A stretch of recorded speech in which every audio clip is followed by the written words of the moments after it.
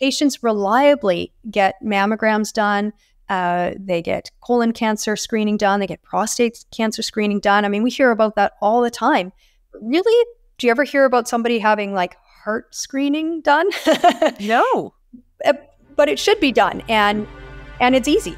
Hi, I'm Tamara, and this is TELUS Talks with Tamara Taggart. Did you know that every 22 minutes, a Canadian woman dies of a heart attack, but the majority don't have to?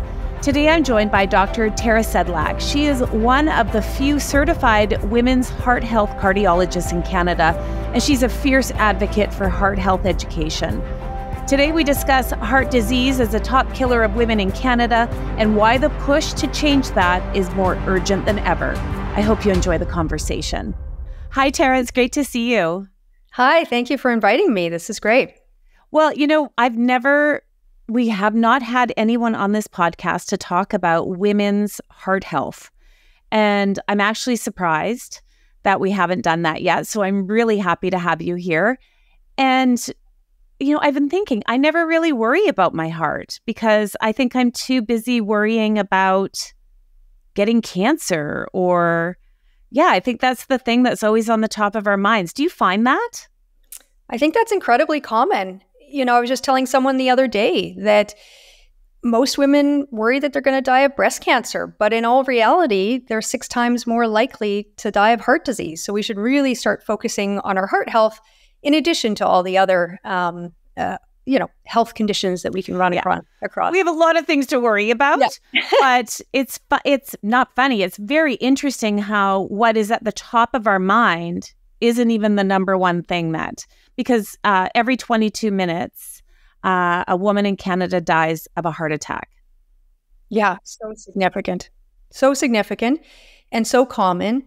And misdiagnosed and under-recognized. And it has been for years. And that's why we get out and we try to advocate for women. So we do hear, you know, the differences. We've heard a lot over the last few years about how, you know, a lot of our medications or health research has always been done on men. That's a whole other conversation. But when it comes to heart health and heart disease and risk factors, has it always been based on research of men also? Traditionally, unfortunately, yes, most of it was. And I would say that's up until the last 10 to 20 years. Really, over 2/3 of research, and likely more in the past, was done on men. And there's a lot of reasons for that. Some of it is that women were just never asked to be part of research studies because it was thought that when women didn't get heart disease. Part of it is that women didn't necessarily volunteer for these types of activities. They were busy, they remain busy, take care of a lot of obligations in the household with children, aging grandparents, and then work. And so then on top of that, you know, volunteering for research is extra added time. And then finally, sometimes they would not meet criteria for the study. So, and what I mean by that is women are usually 10 years older on average by the time they get heart disease. And at that point, sometimes they have other diseases as well. They may have had cancer, they may have had kidney disease. And so then, unfortunately, some research protocols would exclude those women because they were, quote unquote, not healthy enough for the research study. And they would not be included. So we're really trying to change all of that. So tell me, I mean, a man's heart and a woman's heart are the same, just different sizes, or they're the same, but how are we different? Yeah, I think there's so many ways. So first of all, yes, there is a difference in size. We have smaller size blood vessels.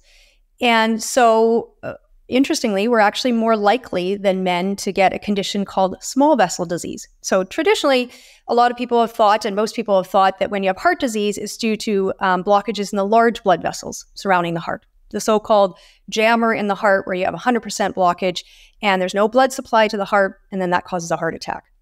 Well, lo and behold, when we did research, 10% of the time after a heart attack and up to 30% of the time in chest pain, when we looked to see whether there was big blood vessel disease in women, there was not. And so for the longest time, the women were told, well, you had a heart attack. Well, we think you had a heart attack, but actually we can't find the cause, or maybe you didn't have the heart attack altogether because your arteries look normal. And they would be told, go see your gastroenterologist, have a scope to see if your chest pain could be gastric. Go see your psychologist or psychiatrist. Maybe this is all anxiety. When in fact, now we have specialized testing, and we know that a lot of that was due to disease down into the small blood vessels of the heart, blockages, spasm of the small blood vessels causing chest pain and heart attacks. Now, I know that women, and I've had my own experiences, I think all women have, where you will go and if something doesn't feel right, you go to the doctor and you're told that, oh, it's fine. Like, you're fine. You're too young. You're too this. You're too that. It's, whatever it might be. How often, or does it happen where a woman thinks she's having a heart attack or something's not right, goes to emergency and is sent home? Is that something that happens to women who are experiencing heart attacks? Or Yeah. So certainly that was more common in the past, where it was fairly common, where a woman would come in, would experience chest pain, maybe not have all the testing done, or some of the testing wouldn't show whether she'd had a heart attack or not, and would be sent home. I think in the last 10 years, we've done a lot of advocacy to try and improve that, and I definitely think that we have. Having said that, I can tell you, not that long ago, a few months ago, I came across a woman who told me her horrific story. She was 45, and she had a history of anxiety, but was otherwise healthy. And she was at home one night, and she felt crushing chest pain across her chest, and lasted for more than 30 to 60 minutes. And she took a Tums, and it didn't help. And she tried to see whether she thought it was anxiety, and really it felt different than her usual anxiety. So she called the EMS, and they came to her house, and they assessed her, but felt that she was having an anxiety attack, a panic attack, did not bring her into the emergency room. And she thought, oh my gosh, okay, I've totally miscalled this. I'll just take an Ativan. And she did. And a couple hours later, she was still having terrible chest pain, down her arms, up into her jaw, which are more classic signs. And she recalled the ambulance, thankfully, good for her. And the second set of EMS brought her into the hospital, and she was having a massive heart attack. And by then, we always say, time is muscle. That by then, a lot of damage had been done. And so I heard her story, and I just said, oh my gosh, I'm so sorry. And, we're really trying to change this, and I don't hear that story that much anymore. So it's still occurring, but certainly not as often. So maybe we could talk about what some of the signs are of a heart attack, because I've seen the commercials before on TV, or, I've heard people talk about it. I never hear women talk about their heart health. I just don't. Maybe it's because it's just, I never hear it. And so it scares me, because I think, it would be really obvious if you're having a heart attack. Like, super obvious.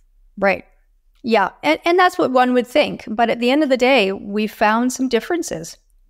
And still, the number one symptom of a heart attack in both men and women is chest pain. So if you have chest pain and it's different and it's severe, you need to take note of that. But what we know is two things. One is that women can have other signs and symptoms. And so it sometimes confuses the picture, where they can get pain in their jaw. In fact, some of my women who've had heart attacks, it was only in their jaw. And they said, geez, for hours, I thought I had a toothache. And it was a heart attack. Or they can get pain through to their back. And they thought, geez, I was just having, a backache, when lo and behold, it was a heart attack. Pain down the arms. And then they can also get shortness of breath, feel sweaty, feel fatigued. And that can confuse the picture, thinking, geez, maybe I just have the flu. And then the other thing that we found through our own research is that women describe their symptoms differently. So men, classically, it's like the elephant on the chest and sort of crushing. And when we look at it, when we look through research and how women had actually described their chest pain to the EMS or to the emergency room, sometimes they describe it differently. They might describe it more as tightness, or as a bit of pressure or tightness. And unfortunately, physicians may hear that differently and think, oh, well, tightness, maybe that's just anxiety, or that's just a lung thing, or maybe you're just having asthma. And so I think it confuses people. And so I think we have to have a low threshold for examining these symptoms and think about some of these other symptoms that are involved and really take note. So some of the symptoms you just explained, I mean, I'm in menopause and I think I feel all those things all the time, right? And I think a lot of us do. And that's the other thing is that, when we talk about symptoms or what we might feel, and you were just talking about how that can confuse things. And I can see that because, after you have a baby, your body changes so much. When you go through menopause, you're feeling all kinds of things that you never felt before. Do going through those big life things like menopause or pregnancy, does that affect our heart too? Is that all related to our heart or? Yes, definitely. So hormones plays a big role. So first of all, during pregnancy, there's a lot of things that can take place. It really is a window into a woman's heart health, where women can be at risk for conditions during pregnancy. For example, gestational diabetes. So diabetes only during pregnancy, but not necessarily after or before. Or high blood pressure during pregnancy. Again, not necessarily before or after. Or preeclampsia, which is sort of toxemia, where you can get elevated liver enzymes and more swelling than we're used to, and neurological symptoms. And so all of those conditions during pregnancy, should a woman suffer those, that actually doubles her risk for cardiovascular disease many years later. So 10, 20, 30 years later, that greatly increases her risk if she's had that during pregnancy. And I can tell you that my colleagues and my friends are not asking about that. We're asking about traditional risk factors, smoking, diabetes, obesity, exercise. We're not asking about pregnancy. And so now when I'm teaching the medical students and the residents, I'm trying to tell them, we've got to ask into pregnancy because it's a window into a woman's heart health. And you may think, geez, a woman is low risk because she doesn't have any of the traditional risk factors, and yet she had gestational diabetes and she had high blood pressure during pregnancy. Well, right there, we need to take, more interest in that, follow her up more regularly, and perhaps do some testing at a younger age if she has signs or symptoms. And then same thing about menopause. During menopause, of course, estrogen and progesterone drop. Estrogen felt to be protective when women are younger, protective of blood vessels, protective of heart. And then when those levels drop, then your cholesterol can go up, your blood pressure can go up. I've definitely had patients who said, geez, my blood pressure was low my whole life, and now suddenly it's high. I don't quite understand this. I said, well, when did you go through menopause? Oh, geez, I had my last period a year ago. So those types of changes can increase cholesterol, can increase blood pressure, and other changes inside a woman's heart, and that puts you at higher risk. And so you can imagine that if you went through premature menopause, which is considered anyone under the age of 40, so premature ovarian failure, that greatly increases a woman's risk because she's really not had those protective effects for many, many years. Wow, I had no idea.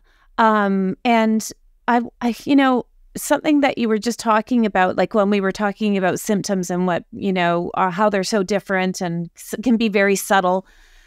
In your experience, do you find that women are, for lack of a better word, I'll use the word stoic. And by that, I mean, we're doers, right? Like we're doing things and working and families and whatever, friends and getting stuff done, cleaning.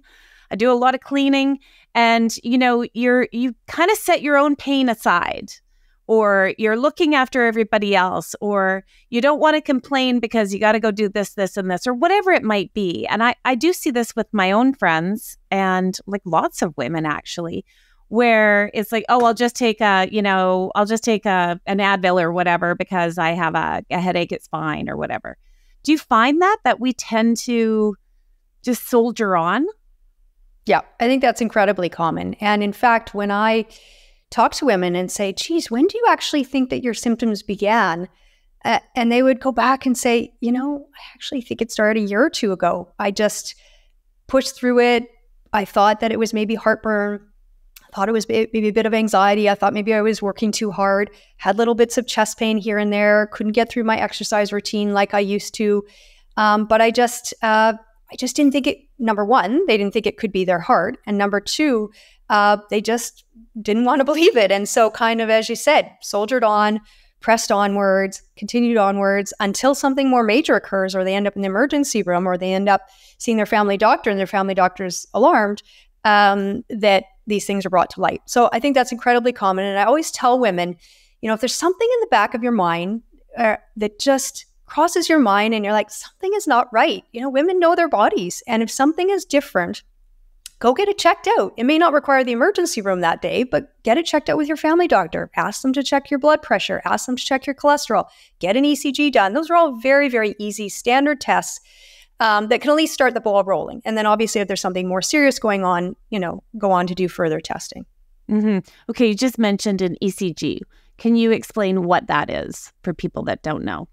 Yeah, so an ECG is where we put 12 little stickies on the chest and electrical leads, and we look at the heart rhythm, and it can also give us a window into the size of the heart, if someone's had an old heart attack, if there's thickening of the heart. Sometimes it will show if there's a lack of blood supply to the heart. There are acute changes. You can see if someone's actually suffering from a lack of blood supply to the heart. So it can give you some information. It certainly is not perfect. And if it's normal and women still have symptoms, definitely have to go on to further testing.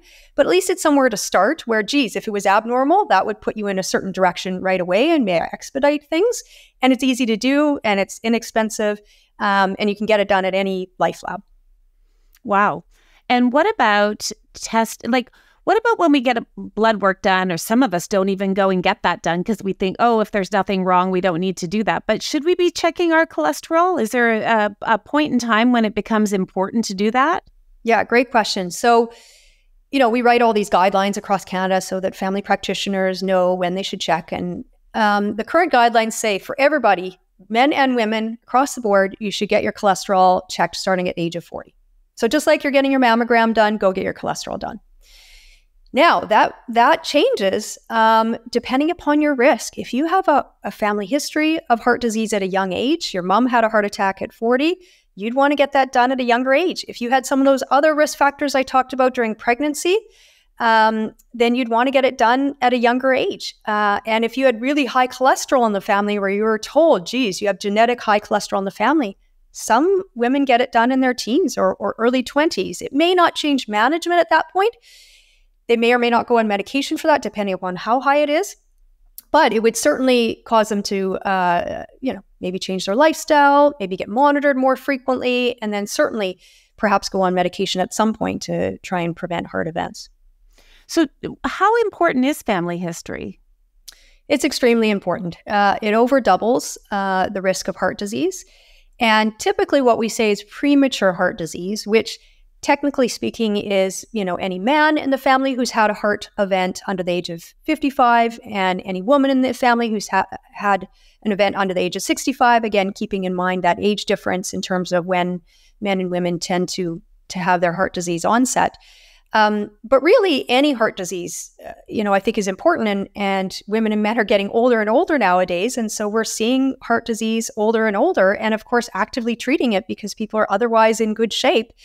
And so I think any heart disease in the family is extremely important, and just knowing your family history is really important. So I always ask people, really delve into it, find out what happened, and don't just sort of, my dad had heart disease. What do you mean by that? Because, just having high blood pressure is different than he had a massive heart attack and required bypass surgery at the age of 40.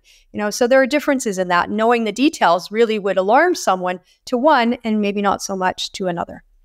And what do you say to patients who they don't know their family history? They may be adopted. They may, lost their parents at a young age. I mean, there's just thousands of different scenarios. What if we don't know our family history? Yeah, that's a great question. So number one, if you're adopted, and actually I had a patient yesterday who was adopted, and I said to her, is there any way you can still try to find out? And she said, yeah, I sort of have a cursory idea of who my mom and dad are. I don't have a relationship with them, but I said, can you just ask them for your own heart health? So that's the first thing. The second thing is we actually have some newer tests that we can do. When we do a cholesterol panel now, there's a standard cholesterol panel that we do, good cholesterol, bad cholesterol. We now know that checking something called an Lp(a), which is just at the bottom, at the end of the day, is just a lipid marker. But checking that at one time in a patient's life can actually give us a window into their genetic risk for heart disease. And so we're actually doing that now. We're checking it in people. And as you said, it could be even more important in somebody who doesn't even know their family history or doesn't know the specifics around their family history, and you check it and it's really high.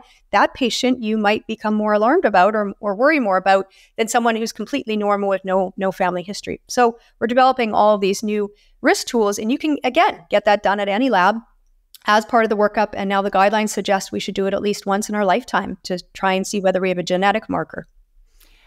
You just mentioned good cholesterol and bad cholesterol. And I've always found that so interesting, because I remember saying to my doctor not long ago, like, oh, should I be, because, you can see you can see your blood work now online if you're registered. And I'm like, oh, I noticed this cholesterol looks high. And she goes, no, that's your good cholesterol. It's fine. And it's not past the blah, blah, blah, or whatever it might be. And I'm like, what does that mean? Good cholesterol and bad cholesterol? Right. It is a little bit confusing because there's all these markers and then there's flags, and, it'll flag when it's high. And sometimes when it's high, it's actually good. So there's total cholesterol, and total cholesterol is basically the addition of bad and good. So you can imagine that if your bad was high and your good was high, you're going to have a high total. There's bad cholesterol, which is LDL. And that one we pay the most attention to, I would say. There's the most research behind it. There's a direct relationship between how high your LDL is and your risk of heart disease. So we pay the most attention to that. And actually, we can do the most about it. We can get the LDL really low, particularly with medications, but also with diet and exercise. And then there's the HDL, which is the good cholesterol, and you want that to be high. And naturally speaking, it's actually higher in women anyway. So we actually have a higher cutoff for what's normal and abnormal. We want it to be high. And really, what we know is the only reliable thing that changes HDL and it increases HDL is exercise. We've tried lots of medication to increase HDL, and while we may make the number look better, the long-term effects of it are not that great in terms of medications for the HDL. So at the end of the day, LDL is bad, and we want it to be lower. Lots of medications for that. HDL, we want it to be higher. And really, it's just exercise at the end of the day. So on our podcast, we like to thank our guests for being here. And so we asked them to choose a Canadian nonprofit. You chose the Canadian Women's Heart Health Alliance, and we will be giving them $500 as a thank you for you being here. But this is important to you, the Canadian Women's Heart Health Alliance. Can you tell us a little bit about it? Yeah, thank you. Yeah, it's really important to me. So we started it over 5 years ago now. It was really exciting at the time. And a bunch of practitioners, allied health, and actually patient partners came together across Canada from every province and territory and said, let's get together, let's form an alliance, and let's advocate for women's heart health. And so we now have over 100 members across Canada, and many of them, as I said, are patient partners or allied health or physicians. And during the month of February, which is Heart Month, we get together and we do a lot of advocacy work. We do a lot of education for the public. We wear red on Wear Red Canada Day, which is February 13th. Very exciting. Day before Valentine's Day. And we do a lot of social media and outreach, just trying to get the message out to women saying, take care of yourself, empower yourself, get on top of your heart health, get out there and exercise, and really try and take care of yourself. Can you talk to us a little bit about stroke? Because, we always hear, heart and stroke. And I think that, with a heart attack, I think we can imagine like what that would maybe be like, with the descriptions you gave. But what about stroke? What is a stroke? Yeah, great question. So it's a similar physiology for the most part. What happens is that one of the blood vessels to the brain becomes blocked. typically speaking. There is a different type of stroke, which is quite a bit less common, where there's a bleed in the brain. But the standard stroke is where there's a lack of blood supply to the brain by a blockage, typically some sort of a cholesterol blockage or a clot. And then that area of the brain starts to die off. And so you want to get on top of it quickly. And there's been a lot of outreach, particularly by Heart and Stroke, but by other advocacy groups as well, saying, geez, if you're starting to have signs and symptoms, you're noticing some drooping of the face, you're having really abnormal vision signs, blackness in one eye, you're not able to raise one hand, you have a lot of weird numbness and tingling along one side of your body that's completely different. Seek help very quickly, because they can actually use clot busters or even procedures in the emergency room or on the neurology ward to try to treat stroke, and they do a great job of it when you get there early. So, I mean, there's a lot of things that we need to be aware of when it comes to our heart health. What do you, I mean, you're really making me think here and reflect on, my own health, or how often me and my friends talk about our heart, or it just doesn't happen. And I'm actually alarmed talking to you now about how we don't really pay attention to the health of our heart. Yes, we know if we go for an exercise, it's good for our heart and all that. But finding healthcare right now, like finding whether it's a GP or trying to go to an emergency if you're feeling like whatever it might be, is very difficult everywhere in the country. Lots of people don't even have a family doctor. So what do we do if we're feeling like we are worried about our heart, or we don't know if we've never had a cholesterol test. What's your advice to women who just don't know where to start? Yeah. I think, starting first of all with making sure that you're, looking into yourself in terms of the symptoms that you've been experiencing or not experiencing, and of course taking care of those symptoms if you feel that they're real. Number two is doing all of those good things, like regular exercise, diet. Stress is a huge risk factor for women, and we're all feeling stress more than ever, I think, particularly post-COVID now. And so just taking care of stress and mental health, I think, is very important. And then, as you said, getting some of these baseline testing done. And it doesn't necessarily need to be through a family doctor. You can go to a walk-in clinic. We don't love going to walk-in clinics, but, if you don't have a doctor, you got to take your own health in your hands, and you have to get it done somewhere. And so getting cholesterol done, asking them to check your blood pressure, getting an ECG done, those types of initial things, and then moving on if there's something more serious. And then there is actually a workaround way where we, as part of our Women's Heart program, we have a nurse practitioner-led program. And nurse practitioners you can self-refer. And so her name is Dr. Prodan Bella, and she runs a nurse practitioner program where women can self-refer, and they can get a lot of sort of early testing done on their heart. So that's kind of an exciting workaround for women who don't necessarily have good ties to a family doctor. But at the end of the day, we really do encourage people to start with, if they have a good family doctor, please start with your family doctor. You really want them in the loop because they are aware of the rest of your health as well. Mm-hmm. And this really is something that we can be proactive about, right, with our heart. Because like I said, a lot of us aren't thinking about it because there's nothing wrong or everything seems fine. But the more we know, then I guess the safer we'll be if something does happen, because we'll be able to recognize the signs better.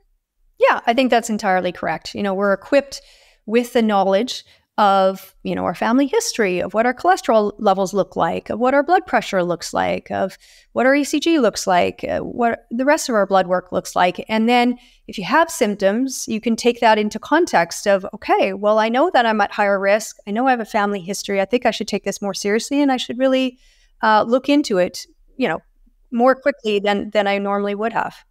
And it's probably a good idea to talk to your girlfriends about it, talk to your friends about it, even your guy friends. I mean, heart disease is it the number one killer of men also?